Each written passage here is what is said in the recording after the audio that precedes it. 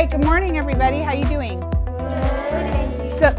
I am good, thank you very much. So this morning we are going to be working on our claims, evidence, and reasoning. Who can remember what a claim is? Raise your hand.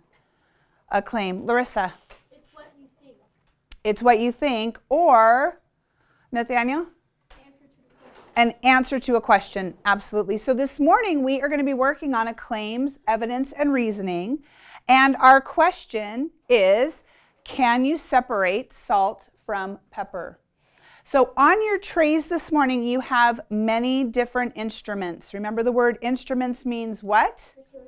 Tools, that's right. The tools that we'll be using for this demonstration, okay? I want to remind you of the things that you have on your table and what our expectation is for this morning. Well, I wanted everyone to feel successful. A lot of times it's vocabulary that a lot of our ELD students and our general ed students have trouble with.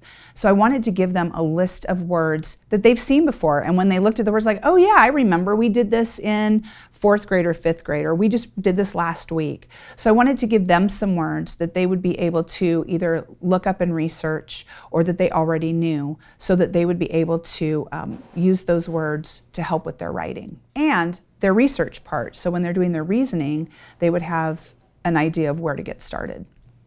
You also have on the back side, may I see that one, Mia? And on this one, you have some sentence starters. Okay, these sentence starters are there for you to use in case you're not quite sure how to put your thoughts into words. Okay, remember the main thing here is that you use good, complete sentences when you're speaking. It will help you transition right into that writing piece. Okay? Are there any questions on what these things are for on your desk? They're for your conversations. This was more of an inquiry-based lesson that we did with the salt and pepper. So I gave the kids a little bit of background, but really it's about them investigating and having a good collaborative conversation, using sentence frames, using the vocabulary, and trying to figure out the problem on their own. This kind of lab is a great fit for ELD because it allows students to get hands-on right away and to kind of build their own sense of what they're working on. And they have their peers to bounce their ideas off of. So they have someone to talk to, they have something to talk about, and they don't really have a whole lot of context from me, so they kind of have to get into it and try to figure out some things on their own. All the salt is going down. Review and the peppers. And I think it's because of the density. Because the pepper is like more smaller. Let's see if we're looking. All the salt dissolved. Yeah, all the salt dissolved.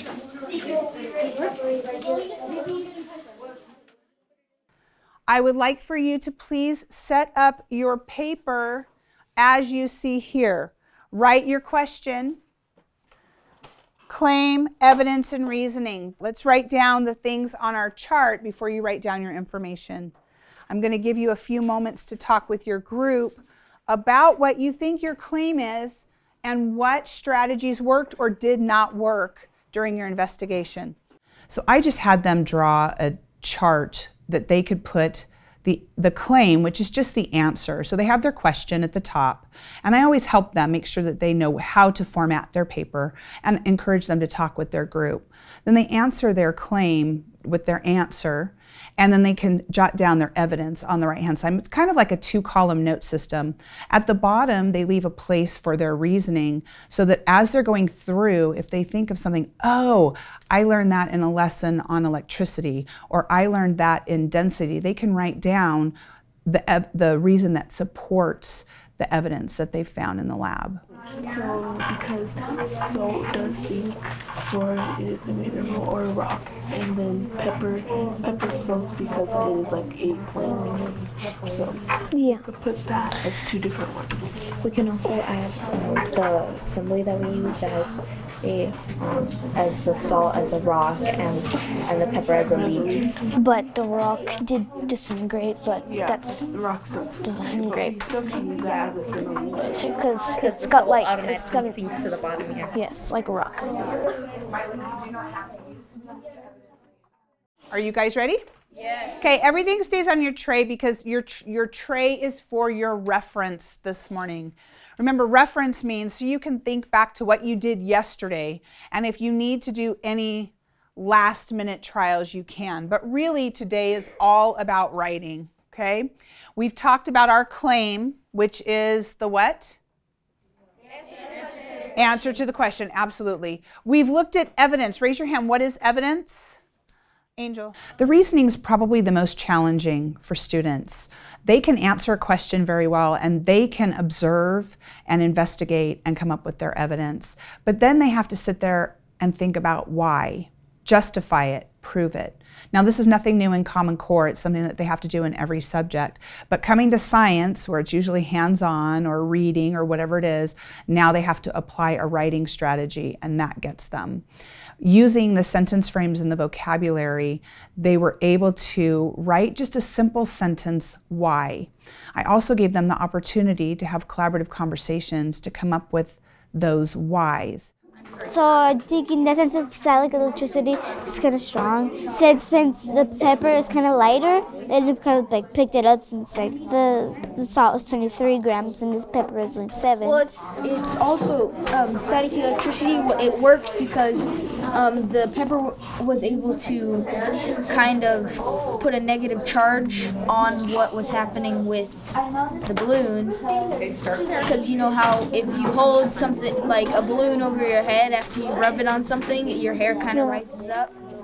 So it's kind of... When we got finished with this activity, I asked some of the students to come up and share their writing, their CER. And the reason that I do that is so that they can feel some success in finishing this process. They answered the question, they came up with their own evidence from their heart, what they did, along with collaboration, and then they were able to write their reason. And I want them to have the opportunity to read those out loud and feel the same success that any other student would feel as well. From pepper, I found that using the water, I could get the pepper to float and the salt to sink. I knew this is true because salt is denser than pepper. I also found that when the salt was put in water, the salt will dissolve. Very nice. So you're awesome. Awesome. Okay, so